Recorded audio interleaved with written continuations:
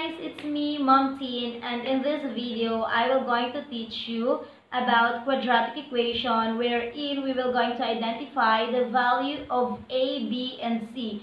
So before we can identify the value of a, b, and c in the given quadratic equation, it should be in standard form na kung saan yan yung ituturo ko sa inyo ngayon kung paano ba mag-transform sa standard form yung ating given quadratic equation. So guys, let's do this. So this will be our lesson for today about quadratic equation, and we all know that the standard form of quadratic equation is ax squared plus bx plus c is equal to 0, wherein ax squared is quadratic, bx is linear, and c is constant. This is the value of a, the ax squared.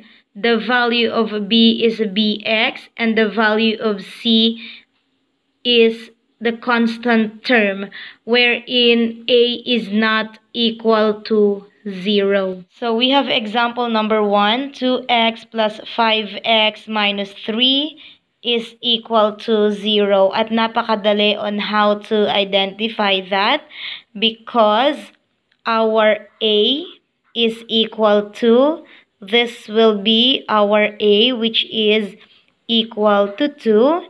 And then we have b, so the value of b is the next term or the second term, which is equal to 5.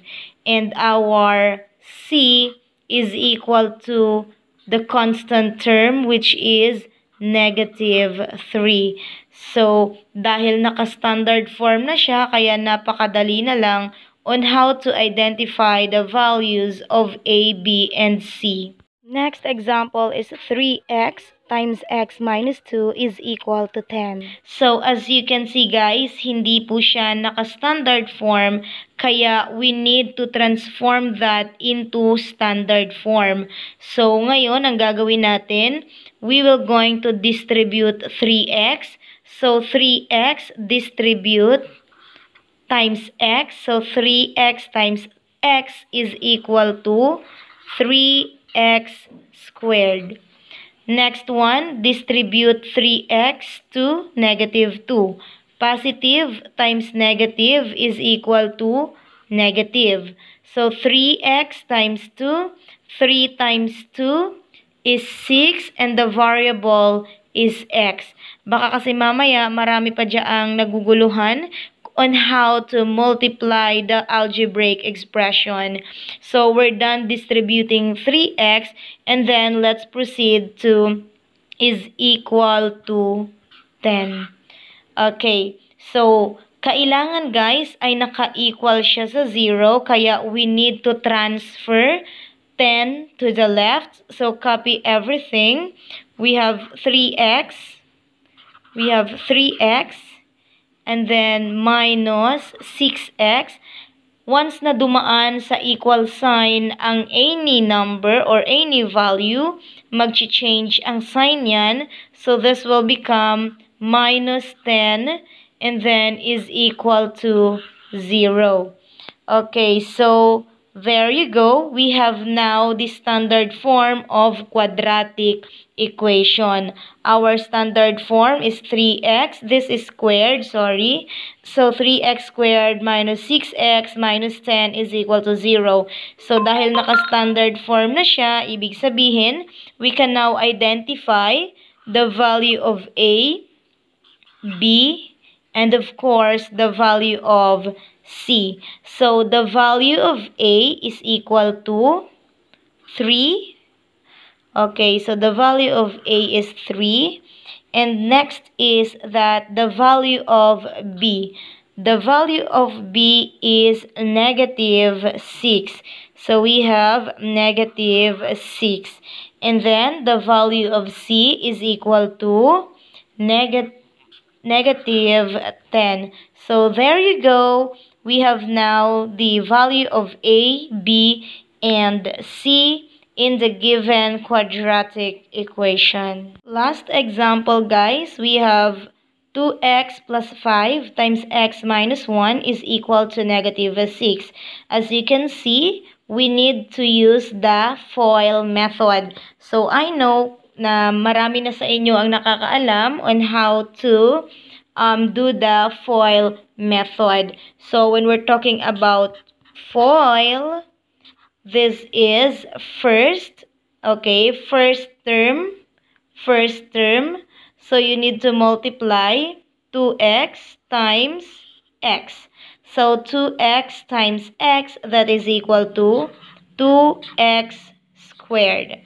Next is that we have O or outer, yung pinakalabas na term. So we have 2x and negative 1. So 2x times negative 1, that is equal to negative 2x. Next is inner or yung pinakaloob. Yan. So ito yung pinakaloob class. So 5 times x, that is plus 5x. So next is last or last term. So the last term is 5 times negative 1. So last term. 5 times negative 1 is equal to what? Is equal to negative 5. So there you go. Pero hindi pa yan yung ating standard form because we need to combine like terms, but before that, this is equal to negative 6. There you go. Pasensya na kayo guys, nakalimutan ko yung aking whiteboard marker sa isla. Nandito kasi ako ngayon sa bayan. Oo, ano lang yun guys, patalastas. Okay, so now we will going to combine like terms. So this is 2x squared. Kapag sinabi nating like terms, pareho ng variable at pareho ng exponent. So si 2x squared ba ay may kapareho dyan? So wala. So what about 2x? May like term ba si 2x? So pareho silang dalawa ng variable at the same time. Pareho sila ng exponent na 1. So laging tatandaan, in comes to algebra, 1 is invisible.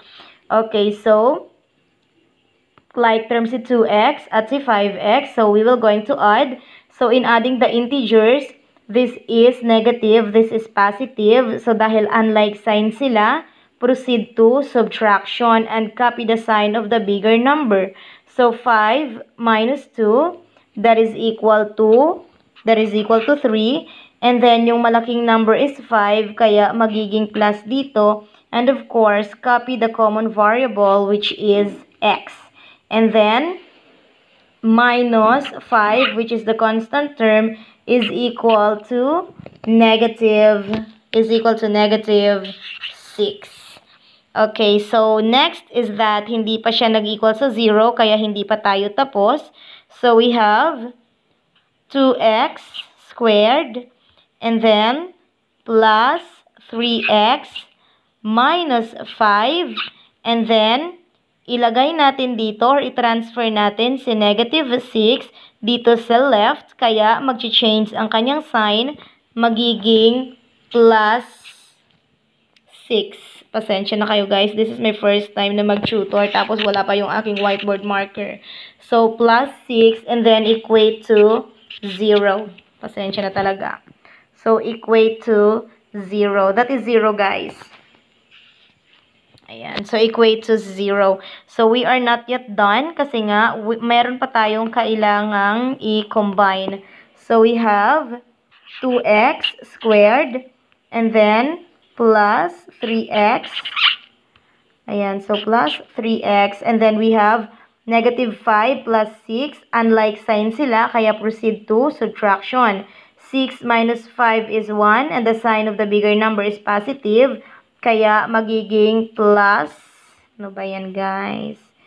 Kaya magiging plus 1 is equal to 0. Dahil naka-standard form na siya, kaya we can now identify the value of A, B, and C. This is now the standard form of the given quadratic equation. So now let's identify the value of A, B, and C. So in this given standard form, the value of A is positive 2. So A is positive 2. The value of B is positive 3. And the value of C is positive 1. So, there you go. Nandiyan na yung value ni A, B, and C. So, I hope guys na naintindihan ninyo kung paano mag-transform ng given quadratic equation to standard form at hopefully, madali na lang sa inyo on how to identify the value of A, B, and C. See you on the next video.